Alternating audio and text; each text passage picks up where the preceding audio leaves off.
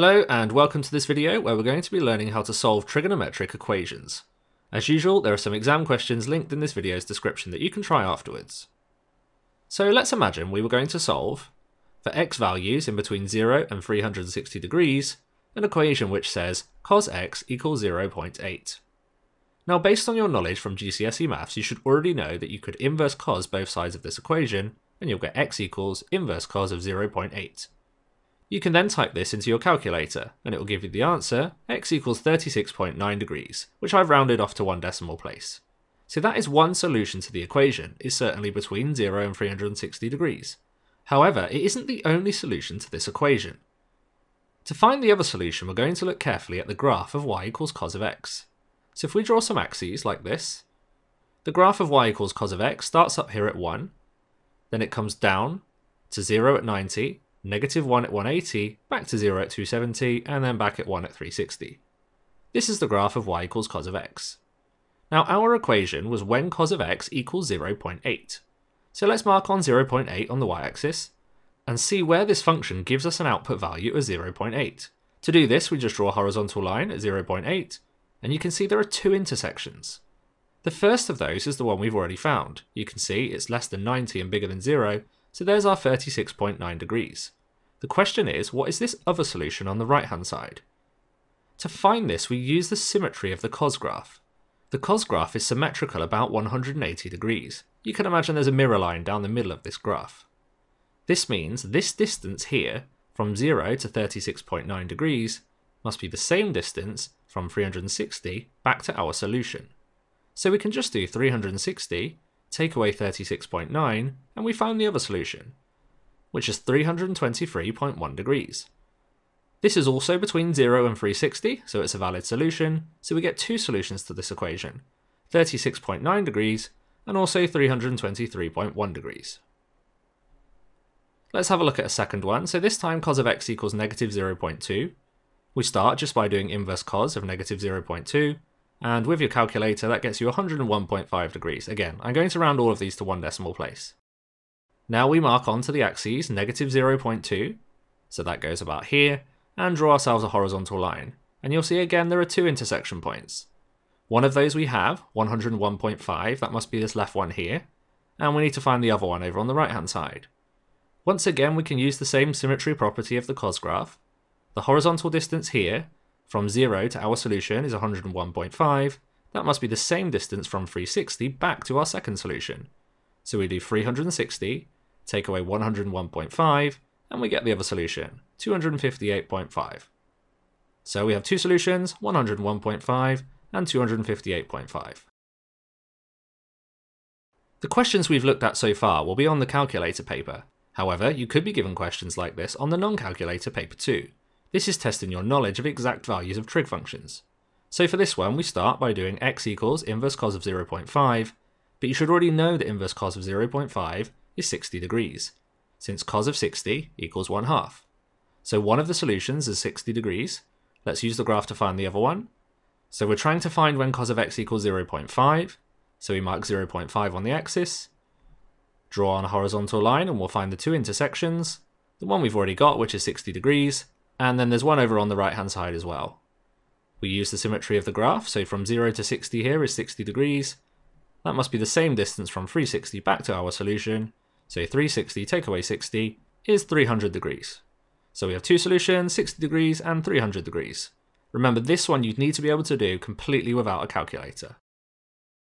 Now let's look at some equations with sine. Well, you'd start in the same way, so inverse sine of 0.3, which gives you 17.5 to one decimal place. And now let's draw the graph of sine of x. So sine of x starts at 0, it goes up to 1 at 90, back down to 0 at 180, then down to negative 1 at 270, and back to 0 at 360. So this is the graph of y equals sine x.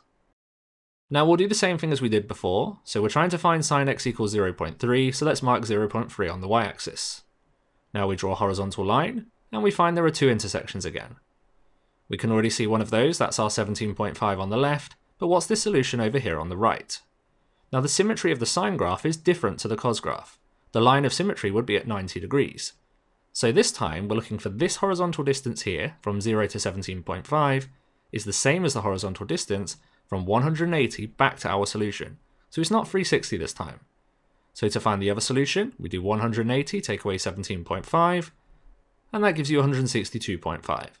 So we have two solutions, 17.5 and 162.5. This is another example of sine. Again, this would be a non-calculator question. So do inverse sine of square root 2 over 2. You should know that this is 45, since sine of 45 is square root 2 over 2. So for this equation, we were finding sine x equals root 2 over 2. We can mark that on our axis here, and draw on a horizontal line, and we get two solutions. The first of those is 45, we know that one, and we have this second one over on the right hand side. From 0 to 45 is 45 degrees. That must be the same distance from 180 back to our solution. So we do 180 take away 45, which is 135. So you get two solutions, 45 and 135. And again, this one would be non-calculator. Now this is where things get a little bit tricky. When you're solving an equation with sine but equal to a negative value, something different happens. So let's go ahead and do inverse sine of negative 0.4.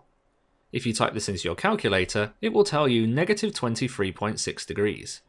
Now, we need solutions from 0 to 360 degrees, so this solution isn't okay. So what's going on? Well, let's draw the usual line onto our graph at negative 0.4. So that would be somewhere like here, and we draw that horizontal line and we can see the two solutions that we want. However, we don't have either of those solutions at the minute, we have negative 23.6. So what we're going to do is extend the sine graph backwards. Remember, the trigonometric graphs go on forever and ever in both directions, so let's extend this one backwards. It will continue like this, and come back to the axis at negative 180 degrees. Now let's also extend our black horizontal line, and you'll find there are two more solutions. We don't want either of these two solutions because they're not between 0 and 360, however, one of them is a solution that we have. You can see this one here will be negative 23.6 degrees. Now it may not make much sense at this point, but we're going to find the other solution as well, even though it's negative and not in the range we want. We're going to use some symmetry again.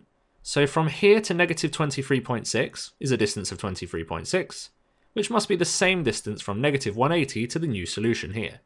So we do negative 180 plus 23.6, and we find that this solution is negative 156.4. So we found another solution, not one we want, but we found another one. Now there's a really important property of this sine graph. It applies to the cos graph as well, but it repeats every 360 degrees. So to find those solutions that I do want on the right hand side, I'm just going to add 360 degrees to these two solutions that I have. So if we start with negative 156.4 and add 360 to it, we end up with this solution here at 203.6 degrees. So we did negative 156.4 plus 360, which is 203.6. And we'll do the same with the other one. So negative 23.6, we add 360 to it, and we get this one. So negative 23.6 plus 360 is 336.4. So we've now found the two solutions we wanted. They're both between 0 and 360, and they are 203.6 degrees and 336.4 degrees. So it's really tricky when you have sine and negative values on the right hand side of the equation. Now what about tan? So we need to look at some tan equations as well. Let's look at tan x equals 3.5. We start in the usual way, we do inverse tan of 3.5, and that gives you 74.1 degrees to one decimal place. Now let's draw the graph of y equals tan of x. You should know that there are two asymptotes on the graph of tan x. You can see those at 90 and 270 degrees, and the graph goes like this. So we're trying to solve this equation equal to 3.5, so we'll draw a horizontal line at 3.5, somewhere about here, and we get two solutions. So one of those is our 74.1, that's going to be the left-hand solution here, and we need to find the right-hand solution. Now tan is actually quite nice because tan repeats every 180, not 360, but 180. So we add 180 to 74.1, and we just get the next solution. So 74.1 plus 180 is 254.1. So there's our two solutions, 74.1 and 254.1 degrees. Now, like that really nasty equation with sine, if you make tan equal to a negative value, we do have a similar problem again. So if we do inverse tan of negative 1.2, we end up with negative 50.2, which isn't in between 0 and 360 degrees. So we need to extend the tan graph backwards as well. So this one was equal to negative 1.2, so we'll draw that horizontal line on first. And you can see the two solutions that we're trying to find, they're here. Now if we extend the graph backwards, we'll have another asymptote at negative 90 degrees, and the graph will go like this. So if we extend our horizontal line backwards, you can see the solution that we've got is here, that's negative 50.2. Now it's a little bit easier than sine because of this property that it repeats every 180 degrees. So we just add 180 to negative 50.2, and we get the next one. So that's 129.8. And we add 180 to that one, and we get the next one. So 129.8 plus 180 is 309.8. So we don't want that negative solution, so we'll lose that. And we want our positive 129.8 and 309.8, and they're your solutions. Now, those are the basic sorts of equations. Sometimes you have to do a bit of extra work before you even begin solving. Let's have a look at this equation here. We can only solve this equation when it just says sine x on the left-hand side. So we're going to do some rearrangement. Let's add 3 to both sides. This will give us 4 sine x equals 3. And then we divide both sides by 4. If we divide the left by 4, we'll end up with sine x. And if we divide the right by 4, we get 3 divided by 4, which is just 3/4. So now we can continue with the question. We do inverse sine of 3/4, which gives us our first solution, 48.6. And then we use the graph to get the second one. So let's draw a horizontal line at 3/4. That goes here. And we can see the two solutions. The first one we've got, 48.6, and we want this one over here. So we'll use the symmetry of sine here. This distance here is 0 to 48.6, so 48.6 must be the same distance from 180 back to our solution.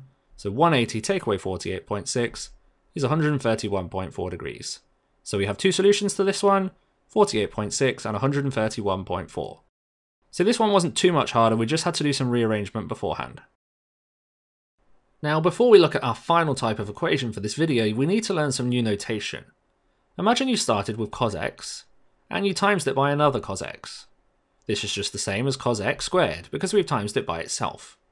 Now you need to be really careful how we write down things in mathematics, especially when we have functions like this. If you didn't write the brackets, for example, and it looked like this would be confusing. Does it mean cos x all squared, like we've done, or does it actually mean cos of x squared, where you take a value, square it, and then do cos of it? It's not necessarily clear. So what we do when we have cos of x in a bracket all squared is we move the squared over here. You would read this as cos squared x. It just means do cos x and then square the result that you get.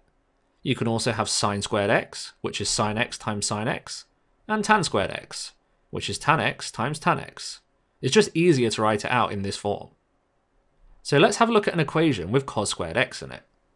So remember, the left-hand side is just cos of x all squared. So the first thing we're going to do is square root both sides of this equation. If we square root the left-hand side, we'll lose the squared, so we just get cos x.